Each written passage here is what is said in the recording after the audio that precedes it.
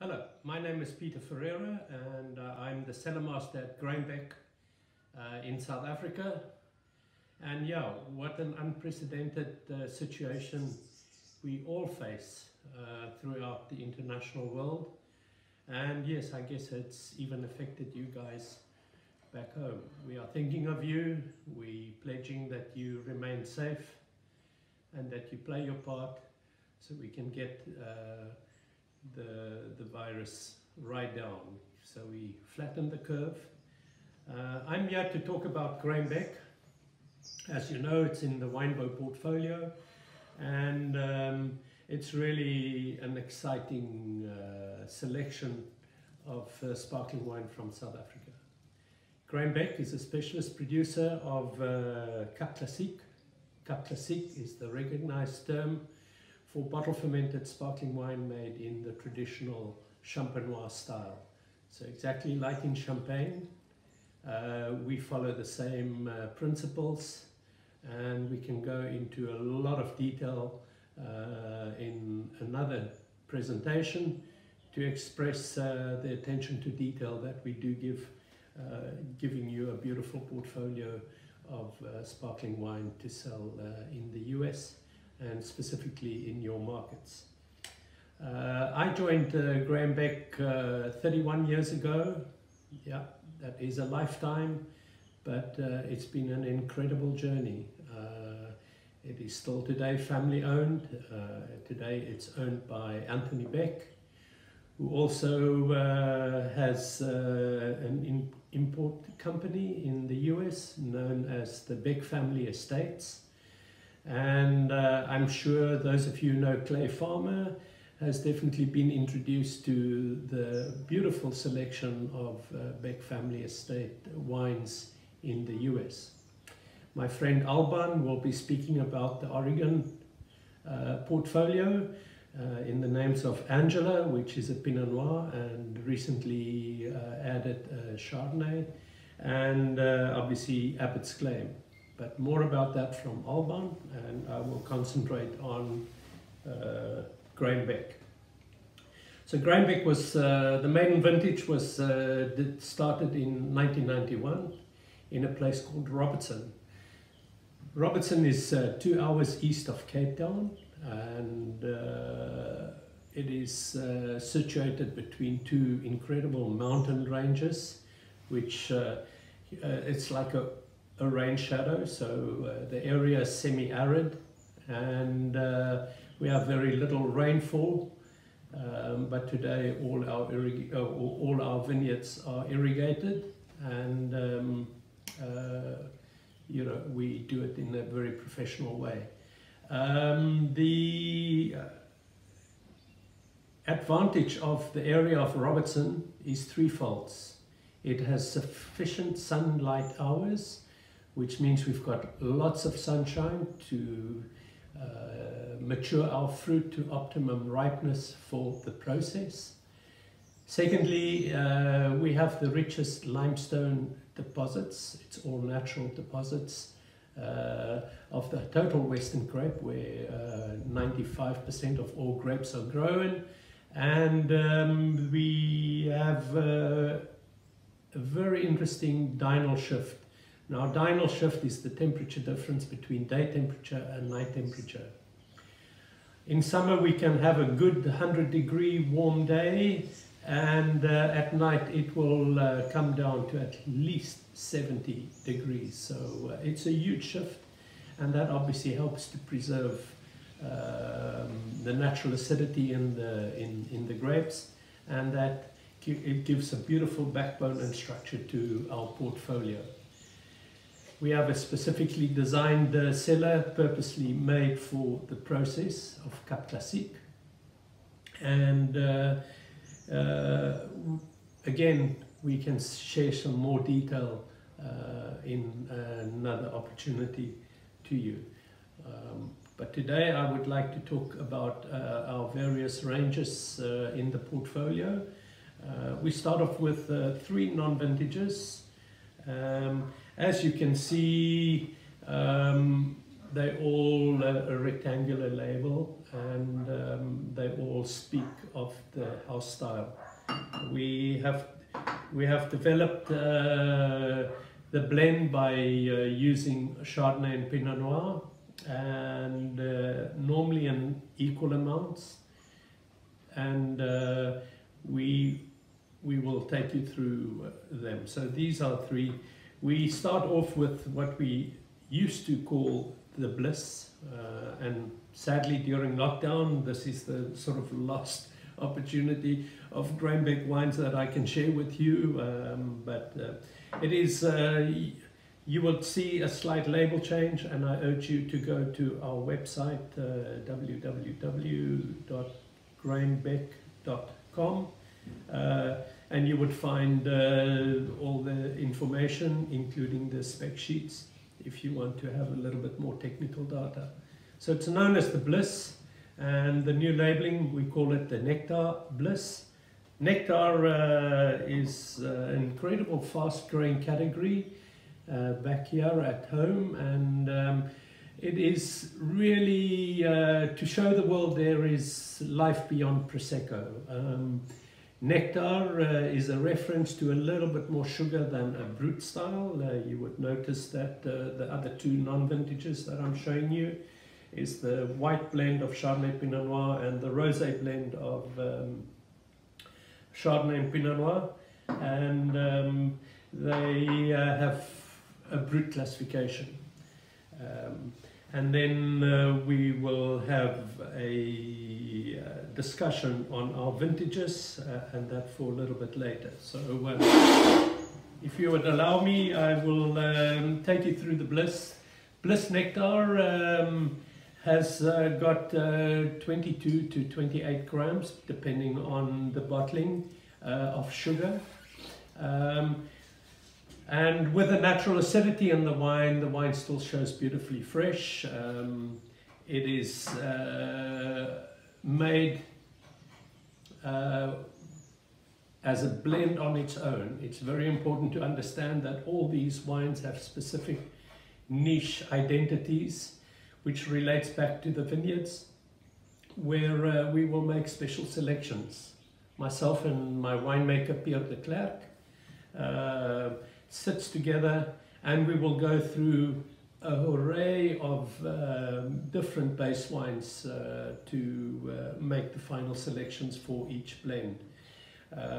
It is important that these individual components all have an opportunity to be the cherry on the top. We don't sort of discard it immediately. We will actually have all the components on a sort of a horizontal area where we will taste everything. A vintage like 2020, which has just been completed earlier this year, we have 132 different components. So it goes through a lot of tasting, but this is how we do our selection. If you think about the brand pyramid, where we will have the icon on the top, the vintage collection on the next level, and then the non-vintage on the bottom level, we as a winemaking team, we will turn that pyramid upside down to allow every little component to be recognized. So for the Bliss, the white wine, there is no skin contact involved, and it's clearly identifiable by the color. What we do with the Bliss white blend and the Brut white blend is that we will choose the stronger component of Chardonnay to give the wine its entry. So we're expecting to see a little bit of lemons and limes, very classic lemons and limes, still showing beautiful freshness, keeping in mind that the nectar, that little bit of sweetness is really there just to fill the palate and you know, give the wine a little bit more volume. So Chardonnay and Pinot Noir on the Bliss Nectar.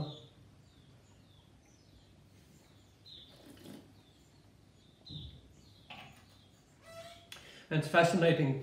if we tell people this has got 22 grams of sugar, they say, ooh, oh, that's too much. But beautiful balance with the natural acidity.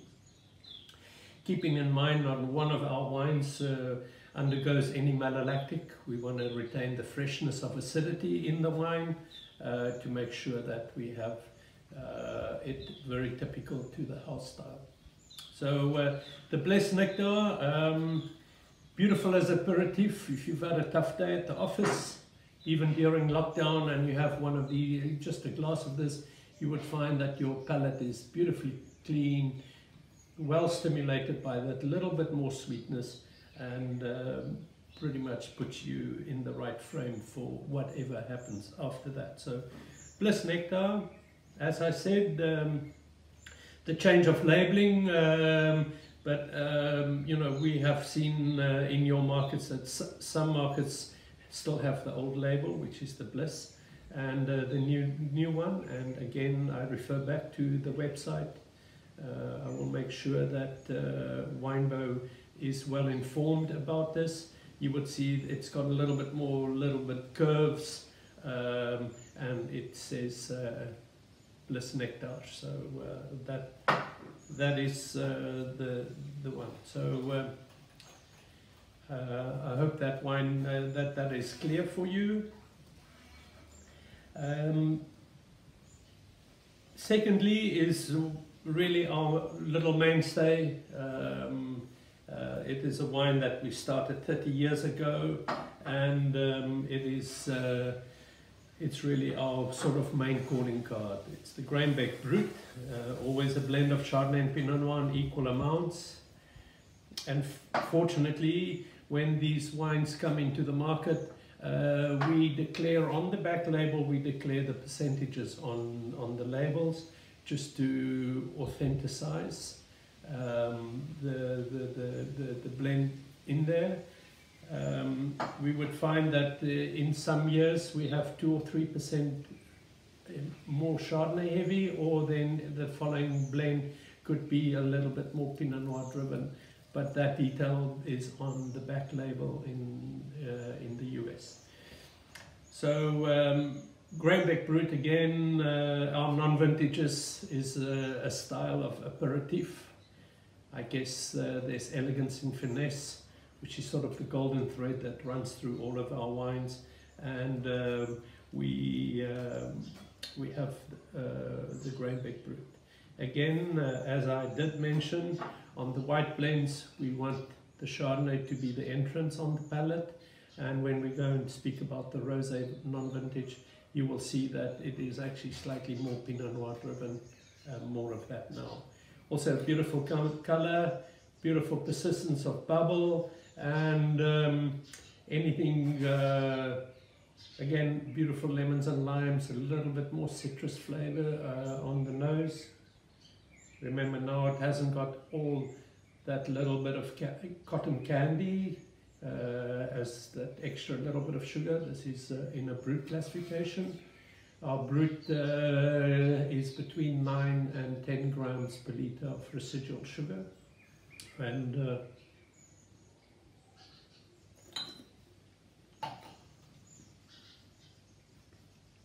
beautiful, persistent mousse, very soft and gentle.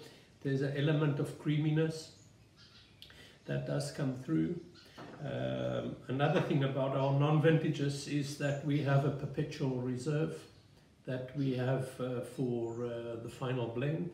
So when Pieter and I decide on this year's blend, we will look at adding between 6 and 10% of our perpetual reserve. Now, perpetual reserve means it is a selection of all the old wines, or wines that we choose to take to reserve as one unit. We've adapted the perpetual reserve to a little modern Cellar system, because after harvest is done and our new blends are made up, we will actually bring our perpetual reserve into the barrels and keep our barrels healthy that way. So a little bit of oak in there, but the sensation of oak is completely neutral, because the selection of all our oak together most probably will equal to about 12 years if we had to make a common blend out of that. So beautiful entry of lemon limes, touch of citrus, and then on the palate the Pinot Noir to me just fills the palate, beautiful, and yeah, makes one try some more.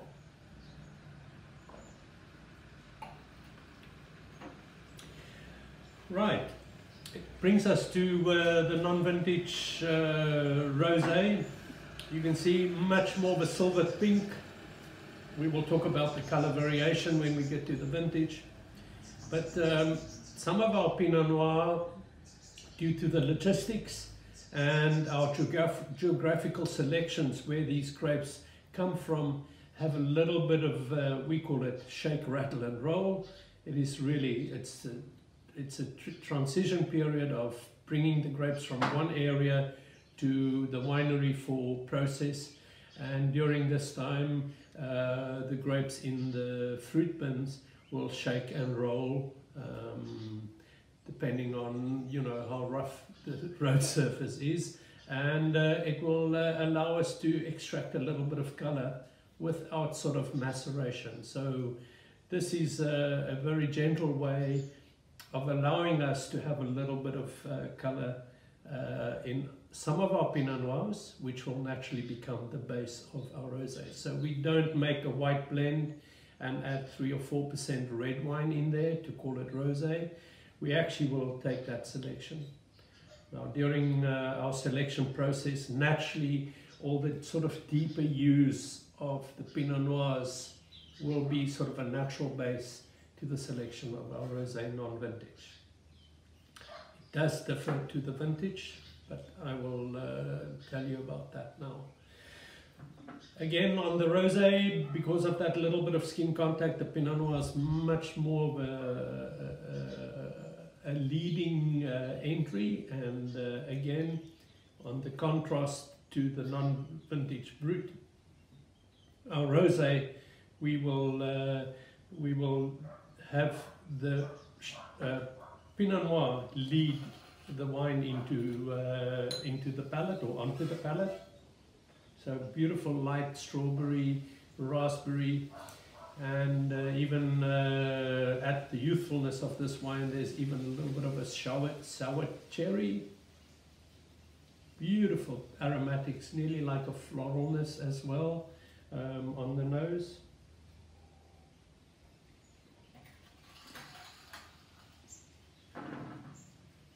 Beautiful.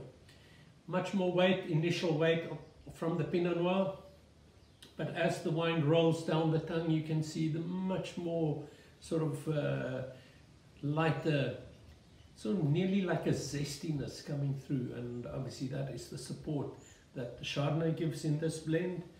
Again, the percentages of the rosé will be on the back label. And another interesting thing, before I forget, you would notice on the bottom left hand corner there will always be the date of disgorging. We would declare on all our bottles, we will declare the date of disgorging. I'm not sure if you can see that 100%, but it is over there on the bottom left hand side, and disgorged in February 2019 and disgorged in January 2019. So these wines that I have here has now been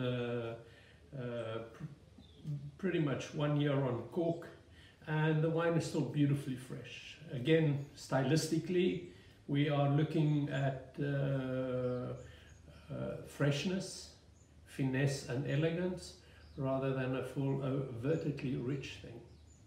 And again, to be successful in the markets is to have this golden thread running from vintage to vintage. So consistency and continuity of our house style is extremely important, and you know, it's really there to stay. And the only thing, if your customer doesn't want to do champagne on the day, this is the best alternative. So do have this wine to show your customer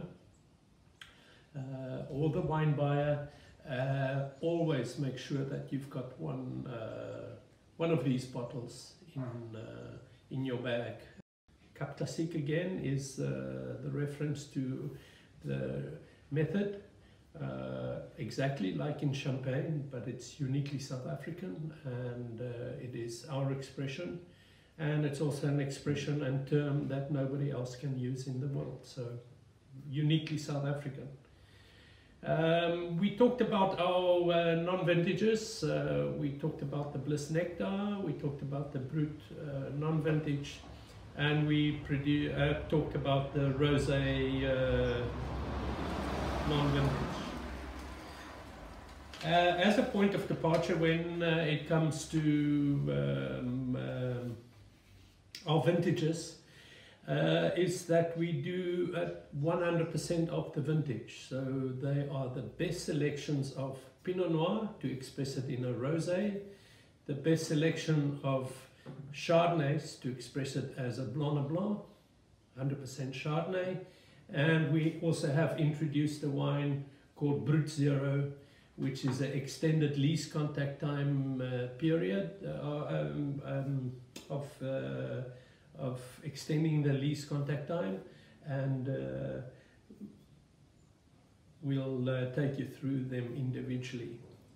I did, however, forget to tell you about our lease contact time. Currently, we are on 16 months on the lease on the non-vintages. In South Africa, we have a minimum requirement currently at 9 months. And in the 2021 vintage, it will move to a minimum of 12 months. So we're well over the minimum threshold of our Cup Classique. And obviously during lockdown we naturally will gain a little longer extended time on the lease, which will make these wines even more beautiful. So look out for them, and we will talk about them at another point at a later stage.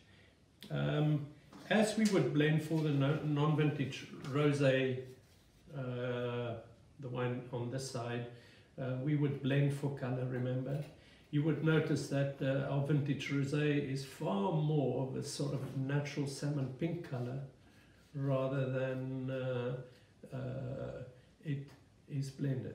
This is made in a unique way, so I think you can see there clearly on the color, just once again. And make it in a very unique way. It's not taking two components, the Pinot Noirs with different color hues and blending it with Chardonnay. This is actually a co-pressed way of getting a natural blend. Yes, you've heard right. So what we do is we would fill the press with 4 to 5 loads of Pinot Noir, and we will fill it with 1 portion of Chardonnay. So the ratio is always about an 80-20 split in that way as we fill the press. Yes, this is not a mistake, but this is how we create this magic sort of salmon pink onion skin color. No skin contact involved. The percentage of our current rosé, which is the 2014, is 85% Pinot Noir and 15% Chardonnay. Our vintage selection will always be a minimum of 4 years of lease contact time. Champagne, most champagnes that go to the market is less than 3 years on the lease, so the extended time on the lease definitely brings much more brioche, sort of yeasty aromatics that we're all looking for when it comes to vintage sparkling or Cup Classique. So beautiful, beautiful color, beautiful sort of rich raspberry, cherry flavors on the nose. Even the nose is a little bit more complex and sort of creamy.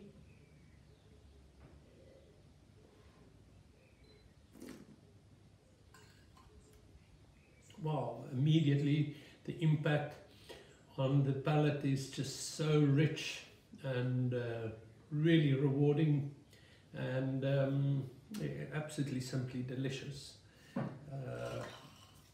And it's amazing for a little more buck in terms of the price point, you're getting so much more. So again, this is a golden opportunity when we all can get back into it, is to make sure that these bottles also has a place in your bag when especially when we come as winemakers and we work with you in the markets. I think it's extremely important to, a lot of people would know our non-vintages, and it's time that we show them the impressions of vintage. There's a lot of more added value to our vintage range. A beautiful impact. The wine still remains quite solidly on the palate, beautiful richness, and yeah, it's nice to. Again, the date of disgorging on the bottom left, as I mentioned before, it's on all of our bottles. We have a vintage date. This is 2014. It was disgorged in June 19, so this wine is very close on to 5 years on the lees. And you can feel the impact and impression. So beautiful wine to keep in mind. There is the vintage rosé. One of my favorites, ultimate favorites, is the Blanc de Blanc. In some markets you still have 14, and in one or two other markets is the 15 vintage. But always Clay is on top of his game. He will be able to always inform you when the new vintage is available in your markets. Blanc de Blanc is 100% Chardonnay, and you can see the beautiful lime green color on the vintage rosé, vintage Blanc de Blanc, excuse me. And it's just a style that we love. Our Robertson area with the highest natural limestone, the beautiful day and night temperature shift, the diurnal shift, and the incredible amount of beautiful sunshine hours makes this an absolute joy and pleasure to produce. 50% of the Chardonnay that is selected for the Blanc de Blanc is actually fermented in barrel. Yeah, this is not an oaked version of Chardonnay with some bubbles in it. It is actually just to give you that creamy texture on the palate. So I really love this. So 50% of the Chardonnay in barrel, which is a maximum of 3 months. Excuse me.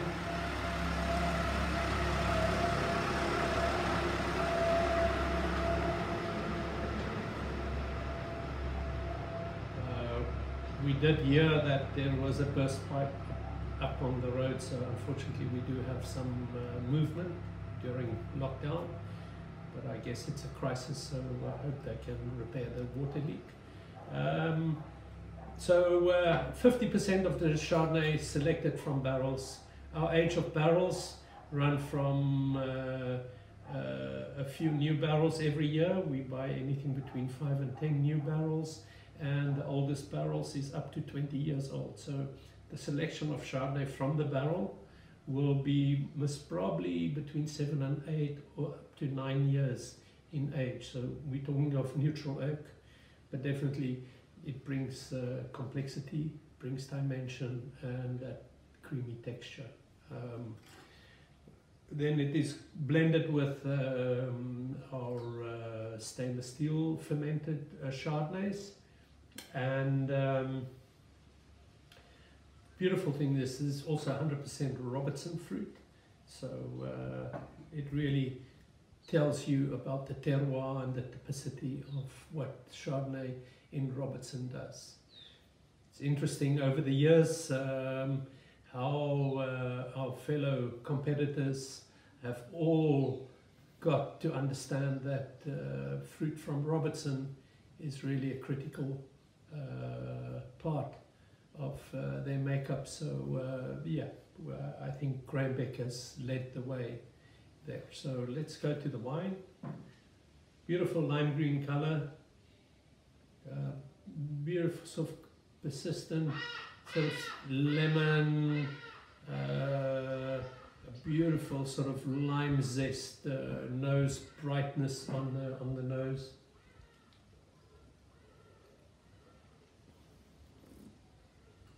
With beautiful texture.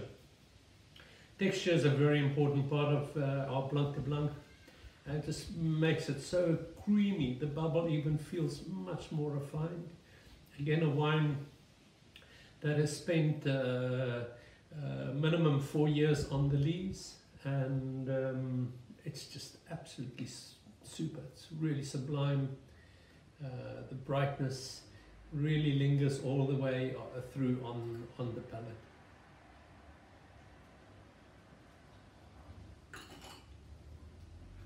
Absolutely delicious. So the Blanc de Blanc,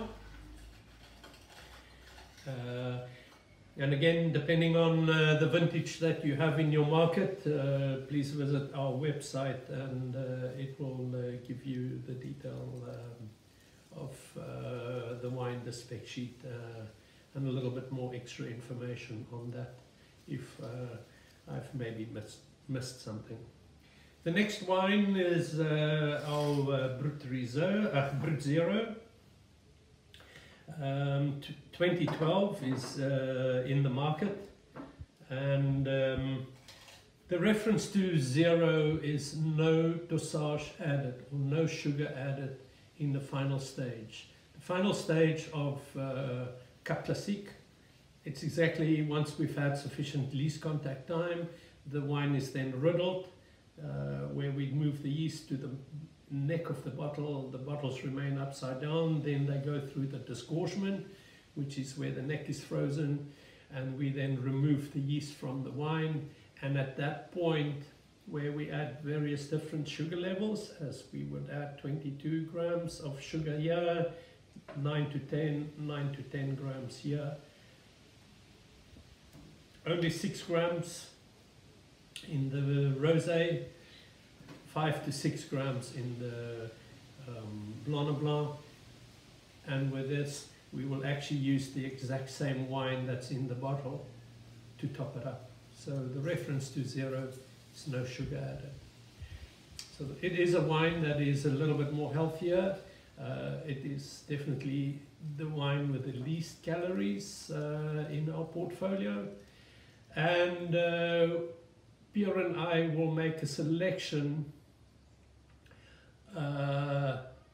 of the very best that we can see longevity in each of those components. It's important because this wine will stay on the lees for minimum 6 years on the lees to give the wine its natural balance.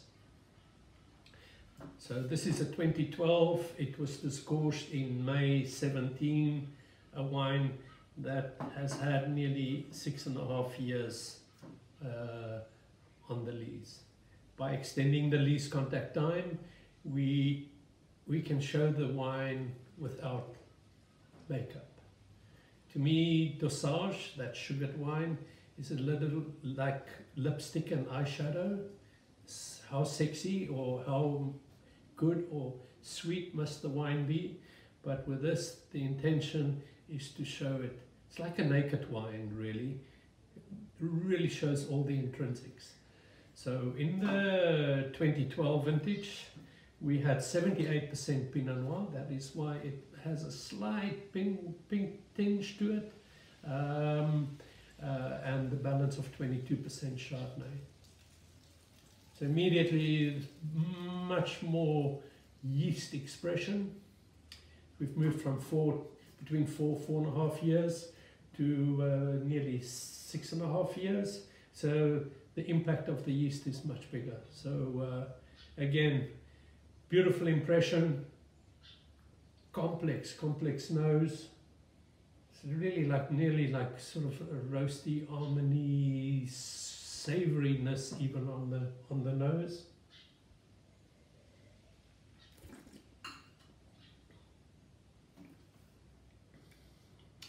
and you would never guess that there's no sugar.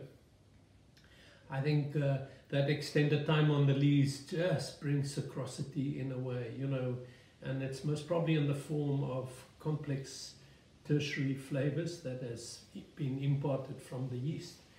And you would never say this wine is completely bone dry. It's still got a beautiful balance, and it is really beautiful.